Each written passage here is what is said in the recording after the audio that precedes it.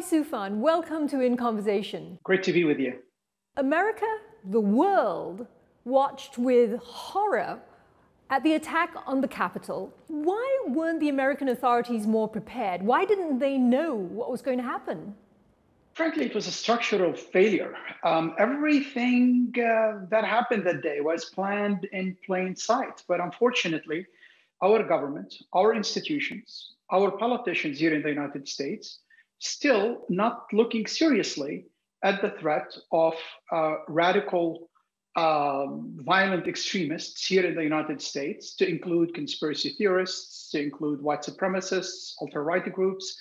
And I hope the insurrection that took place on January 6th was frankly a wake-up call for a lot of these institutions and entities and the government and the politicians that there is a threat within, and that threat just did a significant strike to the heart of our democracy that damaged our republic's reputation around the world and further divided us. Mr. Soufan, you're a former FBI special agent, and you've been talking about this for years.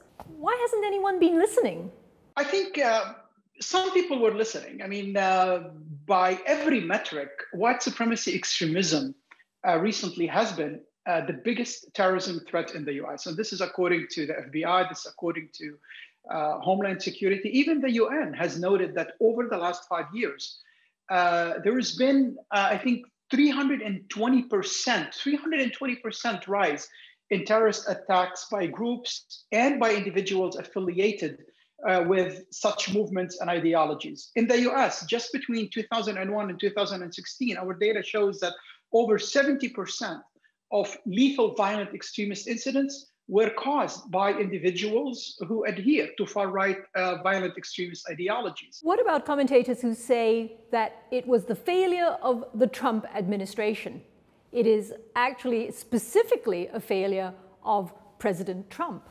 You know what? And it's a very fair assessment. But this has been going on for a few years. This, frankly, has been going on before even President Trump took over. President Trump, his policies, his narrative, his rhetoric emboldened these folks on the fringe and kind of like pushed them to be more and more mainstream. And he took advantage of their passion, of their organization, of their anger and grievances for his own political cause. However, these things has been going on for a while, and we've been monitoring this for a while. And and I think one of the interesting thing about it too, that it is not only a domestic terrorism threat, even though we label it as domestic terrorism threat. This white supremacy, this neo-Nazi extremism, it has a transnational network, and it even imitate the tactics, the techniques, the procedures, the modus operandi of Salafi jihadi groups like Al-Qaeda and ISIS. And we've been analyzing this for years. Yes, because you've said that it's not actually domestic terrorism, or it may be misleading to just call it domestic terrorism. It has much wider roots, which is even more frightening, isn't it? Yeah, absolutely. I mean, everything that we've seen with the jihadis in the 80s and 90s, we're seeing now with this white supremacists movement, and we've seen what they can do, not only in January 6th, we've seen what they did in Norway, we've seen what they did in Christchurch, in New Zealand, we've seen the connections, the shared grievances that they have. We have been looking to groups like the Autumn Wafton Division that have literally units in many Western countries, groups like the Russian Imperial Movement that State Department under President Trump, I have to say, designated them as a special, gave them a special designation as a terrorist organization. This is the first time in the history of America a group is designated as a terrorist, a white supremacist group, is specially designated as a terrorist organization. And the similarities is what made us pay attention to them in the first place. I testified in Congress about 2 years ago about the transnational network. And one of the things that we've seen that they copy the jihadis in so many different ways. For example, they talk about an alleged great replacement of whites. In the same ways, jihadis talk about a supposed war against Islam. Jihadis make martyrdom videos. White supremacists publish manifestos. Jihadis upload beheading videos. White supremacists live stream their attacks online. Jihadis employ violence to create a religiously pure society. White supremacists likewise employ and advocate for violence to create a racially pure society. The comparison even extends to the naming of groups within these movements. For example, there's a neo-Nazi group here in the United States. They call themselves the Base, the translation from the Arabic of Al-Qaeda. They actually use Al-Qaeda manuals. They use Al-Qaeda publication. They talk about white jihad, and that's that term we've been hearing not only in the United States, but few other European countries. These groups, they learn a lot from the jihadis, and they learn what to do and what not to do, based on the experiences of the jihadis in the war on terror. The government totally failed in response to pandemic. And when you don't have transparency, you create a vacuum for conspiracy theories.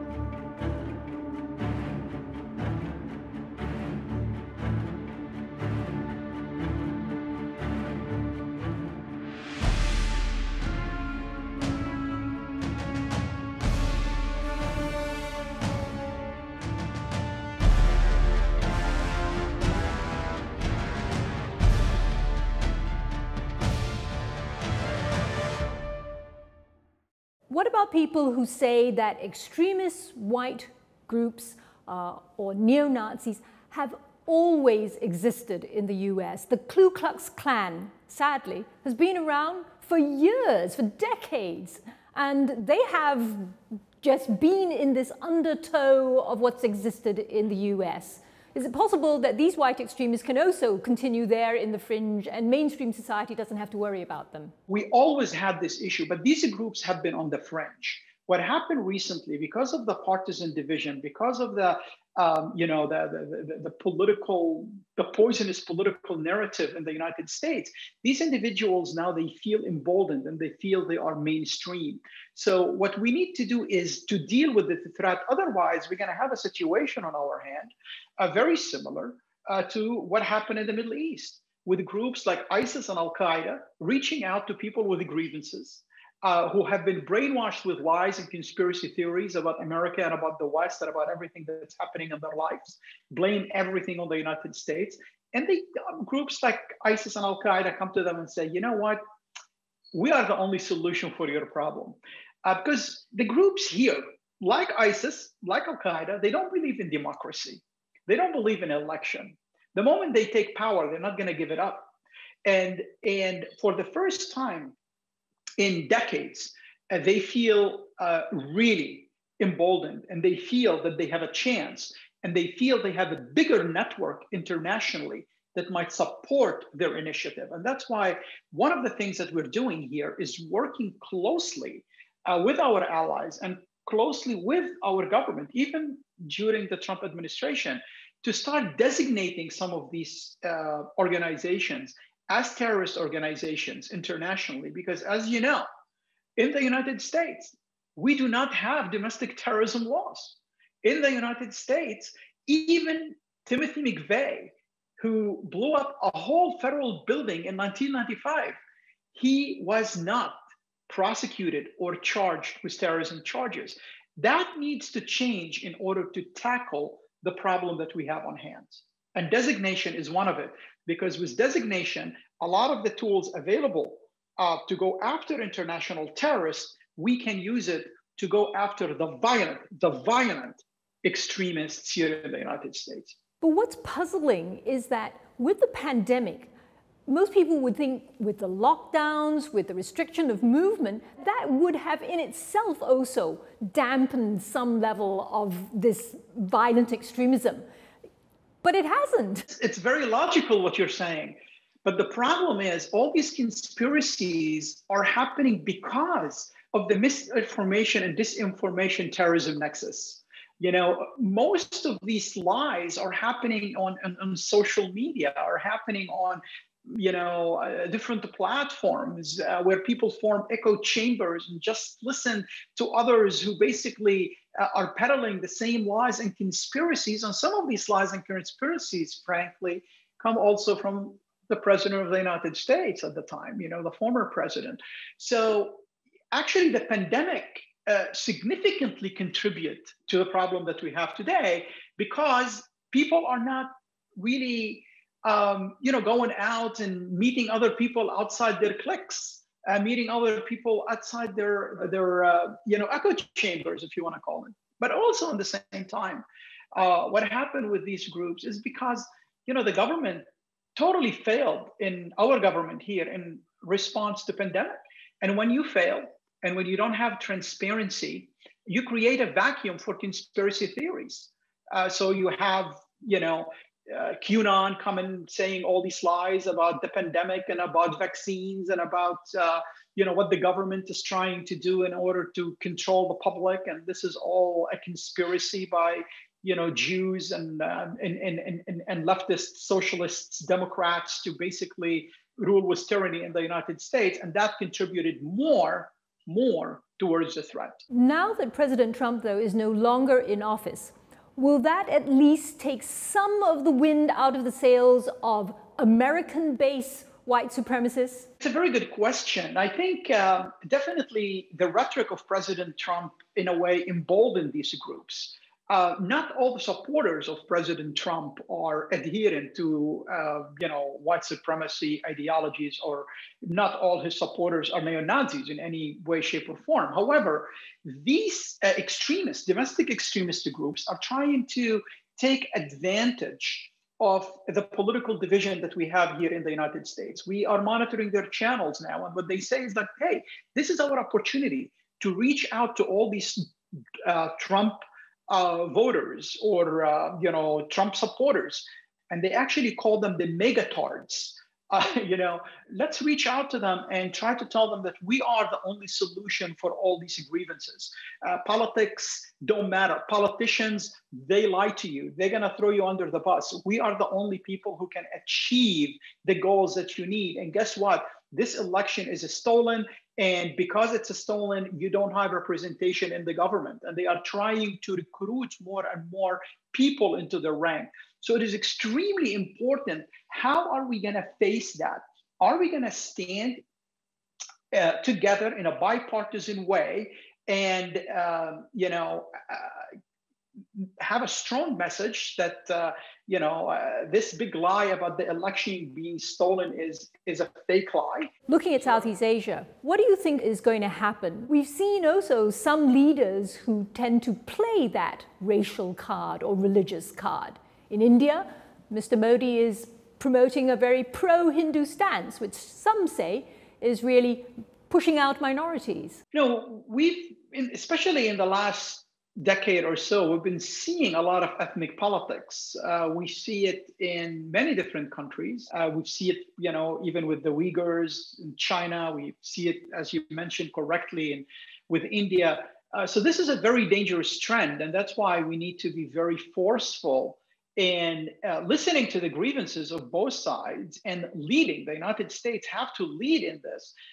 We have to be humble and talk about our own experiences and our own failures domestically, but build upon it and lead internationally in order to kind of create a situation where these things don't take us to very dangerous fault lines down the road, because many countries now are using ethnicities, are using sectarianism, are using religious politics as a tool, as a geopolitical tool for their hegemony in their own regions or for their control in their own countries. Was Twitter right in banning Trump after the attack on the Capitol? Well, Twitter is a private company.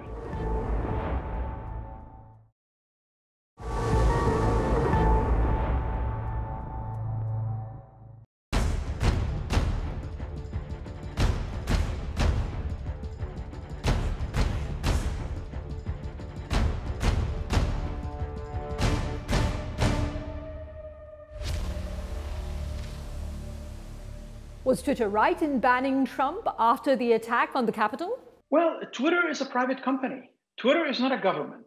So they have an agreement with all the people who use their platforms. And if people did not adhere to that agreement, Twitter has a right to ban them. Now, President Trump is probably the first world leader ever to be banned from Twitter. But also that came after an insurrection. That came after tweets that were analyzed that it might create significant violence during the inauguration. After a lot of evidence that the Twitter and other platforms found on their platform of planning to coordinate attacks in the capitals of the 50 states during inauguration. Luckily, the law enforcement and the Pentagon and the FBI were able to kind of, push back against these threats. But it's a private company, and they have the right to say, look, you know what? If anything happened, we don't want our platform to be involved in this. However, they did that way too late. Yes. They Was did it that too little, way too late. late? Exactly. They allowed these conspiracies. They allowed these lies, not only with the white supremacists, not only with even President Trump, but with all the conspiracy. They allowed the things to be on their platforms. They allow it to poison the minds of so many people. And now when we reach the situation that this might be horrible and they will be held accountable, there's like, oh, you know what? We really don't want anything to do with that.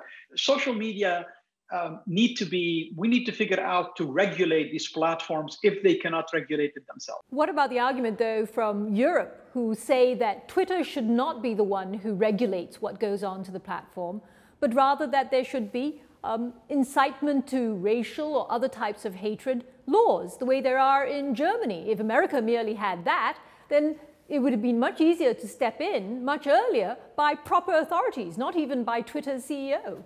It's a very good argument, and I think maybe we need to do something here in the United States. However, we still have something called the First Amendment, and it is going to be very difficult to challenge some of the narratives. The First Amendment gives you the right to be an idiot, give you the right to be hateful, give you a right to say a lot of bad things. But also at the same time, the First Amendment does not give you the right to yell fire in a crowded theater, right?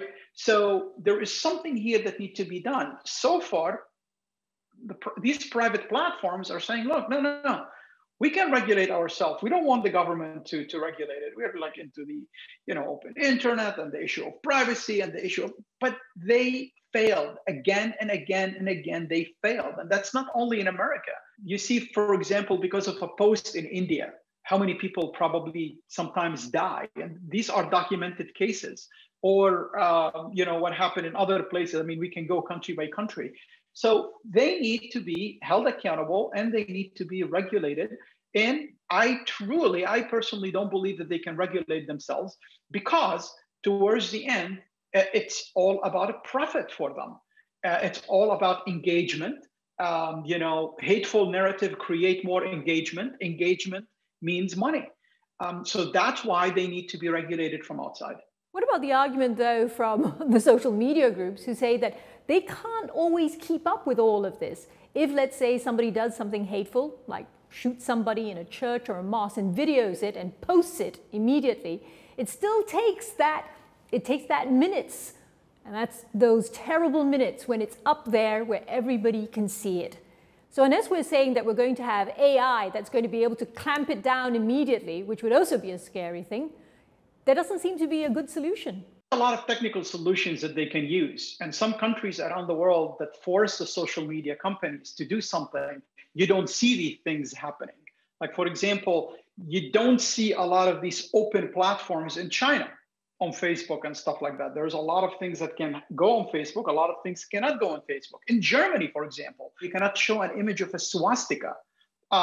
So all the videos on Facebook and other platforms have no swastikas. So they have technological capabilities to do so. See, these social media companies, they go to ad agencies and they say, hey, we can monitor everything on our platform. Because we monitor everything, we can monetize everything for you.